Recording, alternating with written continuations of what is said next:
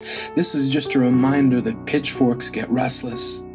They wait beneath the floor of trust the corrupt keep eroding. Okay, look. Shane utilizes a technique that I'm very glad I started utilizing as well, and it's called... All right, y'all, so today we are going to be listening to Mr. Feels himself. Yep, that's right, Shane Koyczan. It has been a minute, but it is a long time coming, all right? We are going to react to A Tomorrow. I have not seen this one before. I've done plenty of reactions to Shane thus far, but this one I have a feeling is going to be really good, specifically because it's his most recent poem that he's dropped on his channel, which, although I say it's the most recent, it was still 2 years ago. He posts sporadically, you know, we look forward to it when we got it. Without further ado, let's get started.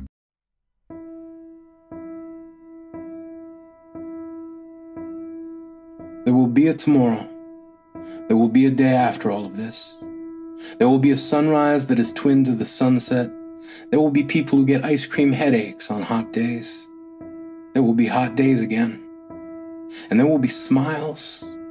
There will be parades that stretch as far as the miles of gratitude we have for all the people who stood in harm's way. Dang, this is about the pandemic. Yo, okay, so this was like, you know, people in quarantine and people dying of the disease that shall not be named, right? I don't know if it's still going to demonetize me if I say the word. It's been ages, but I still can't say it, you feel me? Anyway, I see where this is going. Also, him saying that there will be smiles is very telling when you consider the fact that although people were smiling during the pandemic and quarantine, remember there was a requirement to wear masks. You can't see people smiling when they're wearing masks. You know what I'm saying? Yeah, so I see what he did there. As far as the miles of gratitude we have for all the people who stood in harm's way. The hostages to Apparel who helped get us through this thing. Because of them, there will be those ready to bring about change. Because of them, we're going to relearn the definition of essential. We're going to get a really good look at all the potential we've been wasting by standing still. There will be a tomorrow. And there will be food trucks, dancing, dating, beaches, and Ferris wheels. There will be live concerts, open mics, music, and art. There will be standing ovations. There will be applause. Our hearts are going to look like emergency rooms when we wrap our arms around one another like gauze and apply patience to our wounds. Because it will take time to heal. But through it all, there will be grandmothers who kiss grandkids. There will be fathers who hug sons because handshakes won't cut it anymore. There will be hugging again. There will be hand-holding and high fives again. There will be a time when all of this is in our rearview mirror, when we can look forward again and steer this world toward the better it always wanted to be. There will be eyes finally opening up to everything they didn't want to see because there will be questions. There will be, where do we go from here? The one thing becoming clear to all of us is that we have choices. That together our voices can sing a harmony that sounds like justice. This is just a reminder that pitchforks get restless. They wait beneath the floor of trust the corrupt keep eroding.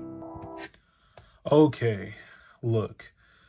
Shane utilizes a technique that I'm very glad I started utilizing as well, and it's called internal rhyme, and he stacks internal rhyme.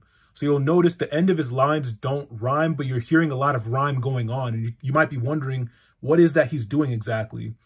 He's rhyming within lines, and he's rhyming between lines as well, but not at the end, more so somewhere in the middle. And I like that technique specifically because it makes the rhymes unpredictable, which allows for a lot of people a more entertaining listening experience. All right, that's all I really have to say there. Other than that, he made that line about people will know what it really means to be essential, right? That's in regards to essential workers, what jobs literally need to be done for society to survive, pretty much. All right, healthcare workers is one of them. So even during the pandemic, I was still working. And that's in part because I worked in healthcare. I worked in both a psych clinic and in a group home with mental health clients. You know what I'm saying? Speaking of mental health for a lot of people got a lot worse during the pandemic, in part because of quarantine, in part because of fear and anxiety about the illness that shall not be named, right? And I noticed that there was a massive uptick in the amount of patients that I had to take care of as a result of the pandemic, you know? So, yeah, I'm feeling this poem. This is just a reminder that depression is a self-loading gun we all have to keep checking the safety on. Because when indifference has drawn a chalk outline around our compassion, it means the next thing we lose is each other. We aren't losing strangers. We are losing the people who patrol our streets, put out our fires, take our temperature, check our pulse, collect our trash, drive our truck, stock our shelves, ring through our groceries, and these are just the ones we see. We're gonna lose people we didn't even know we owed our thanks to. We're gonna lose the mothers who taught us to stand our ground, the fathers who taught us to tie our shoes. We don't get to choose how much this is going to hurt. We just know that it's going to. But the echo of grief destined to become the anniversary of our loss may cause a tremor in one mind, but an earthquake in another. Doesn't matter what you believe, we can't stop caring about each other now. The person who delivers your mail might not believe what you believe, might hate what you think, but regardless of their feelings, they deliver your mail. That's a bar. Regardless of their feelings towards you, about what you think, about what you believe, they still do you a service. A lot of folks have this sort of not in my backyard mentality. Like, oh, if it's not happening to me in my circle, then it's not really something I need to be worried about. Now, there is a level of healthy dissociation, because if you think too much about the people on the other side of the globe who might be suffering from all sorts of crazy stuff, you'll never be able to sleep at night. So there's some level of healthy dissociation. But like, this is literally in your backyard at this point. You can't pretend like it ain't. You feel me? And that's what he's trying to present. Like, those people, you might not know them by name, but you see them on a daily basis and they do stuff to contribute to your life. Yeah, it's these people who are passing away. You feel me? Yeah, so this is a really good way of instilling empathy, or at least encouraging empathy in others, right? I'll also say this, the box saying fragile, handle with care. Look, that is not a coincidence that he zoomed in on this view right here, all right? He's talking about handle human beings with care, as if they're fragile as well, because we are, you know? Let's keep going. But regardless of their feelings, they deliver your mail. Our entire lives are marked by the trail of strangers we have to trust along the way. When we cross the street, we trust strangers to obey the light. Right now, we trust strangers to wash their hands. When we flip a coin, we trust good or bad it lands one way or the other. 50-50 chance that 100% of the outcome we want doesn't mean the coin lands how we wish it would. These black mirrors we keep staring at cast no self-reflection, because if we could see ourselves now, we wouldn't look so invisible to one another. But the good news is, there will be a tomorrow. A chance to start looking each other in the eyes again. A day when everyone we miss comes flooding back to us in a tidal wave so big, it's gonna put a crack in the goddamn that's been holding back all the tears. Alone starts to feel like years after the very first day. If we lose each other, we lose our way. In this together doesn't end the day after all of this is over. So if your heart ever starts to pull like a compass, it means the only way back is love. So much love. It's going to eclipse all the hate fear keeps trying to divide us with. Most of the differences we think we have with the people we're told we hate are a myth. Lies became the goldsmith for a tooth greed thought would look cool. Honestly, we are a lot more similar than we think. A lot more similar. A lot of the divisions we have in terms of, you know, politics or culture or background, I'm telling y'all right now. But we're not so similar that there's nothing special about any one of us either. We do have differences that make humanity rather beautiful, you know? Anyway, let's keep going. Thought would look cool. But you want to know something wild? Only a fool knows the price of everything and the value of nothing. If we keep tearing each other down, all that's left of us is dust. So trust that people are best when we are aimed at a common goal. We can build this world in dedication to our vices or our virtues. Whatever we choose, the destiny is not today. It is tomorrow. It is each other. It is barbershops, beauty salons, and trivia nights. It is hockey games and halftime shows, block parties, backyard barbecues, movie theaters, and Halloween. It is everything we want to be, finally letting go of everything we've been. It is laughter, love, compassion, mercy. It is what we choose to make it. There will be a tomorrow. A time for all the ideas whose time has finally come.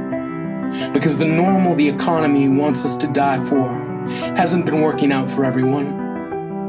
If wealth ever did trickle down, every one of us would drown in the no worries big business gets to live with every day. The way forward begins by putting today behind us.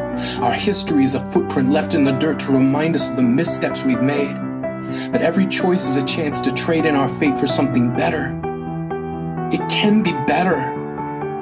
Yesterday cannot be in charge of what tomorrow is set to inherit. So we're gonna stockpile hope like toilet paper because we're gonna need a lot of it. Enough for all the people who didn't care in the first place to finally give a shit. It will be better tomorrow. There will be skate parks and pool halls. And yes, kids, I'm sorry, there will be homework and bedtime. There will be graduation and prom. There will be powwows and pride, Diwali, Burning Man, and Glastonbury. There will be each other. There will be family. There will be friends. Mark your calendars, because there will be a tomorrow when today finally ends. A tomorrow indeed. I always wonder how he gets these people to collaborate with him. You know what I'm saying? Like, now don't get me wrong, he has a big name, for sure. And I'm sure that plays a part in it. You know what I'm saying? But I'd be struggling to find people who want to collaborate with me, you know? So like everything is mostly done by me in terms of the editing, the music selection. I don't like create the music necessarily, but I do select it and I do like remix it to some degree. Like, bro, it'd be hard out here. Anyway, I really enjoyed this. What were your thoughts on it? Let me know. As for those of you whose lives were greatly affected and altered permanently by you know, the pandemic and quarantine, let me know how exactly that went about. You know what I'm saying? Like, what led to those differences between how things were before and how they are now for you? I'd like to know. Tell me in the comment section, all right? With that being said, hope you all enjoyed, and let me know what other Shane poem I should react to, all right? Deuces. Trigger warning for, well, pretty much everything. October or not, I've never been known to sugarcoat topics. After all, there are more than enough cavities and diabetes going around as is, so I'll get straight to the point. The worst fears don't come from fantasy, but reality. And yours has been a psychodrama filled with recycled trauma. Life has provided you with more nightmare fuel than Friday the 13th, Five Nights at Freddy's, and Freddy Krueger films combined. So rather than waste time, let's talk about it. Let's talk about the